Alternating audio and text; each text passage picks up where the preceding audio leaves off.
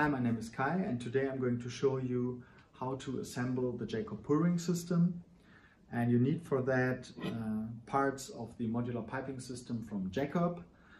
All the parts of our modular piping system have a 6mm lip, and then you need a U-shaped seal with a special profile to guarantee the tightness of our system, also from Jacob. And then we have our pouring system, and in this case I use a quick connect pouring.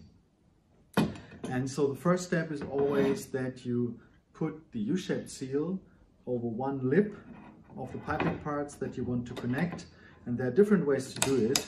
I always do it the way that I put the U-shaped seal behind the lip, and then I'm starting to search for the vulcanized part here where the two ends come together, and then I'm just putting the U-shaped seal with a profile on top on the lip of the piping system.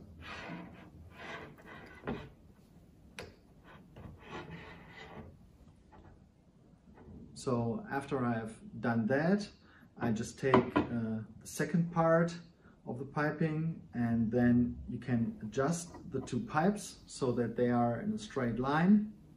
And then you can already take the pouring, and you start with assembling and adjusting the first half of the pouring. And then you can already attach the second half of the pouring, and you see with the quick connect it's working very easy. And then you just close the pouring, and then you have already created a very tight piping connection. What is very important, that you also need to adjust the screw on the opposite side with a torque of 10 Newton-meters. Then the system is also shock explosion proof up to 1 or 3 bar.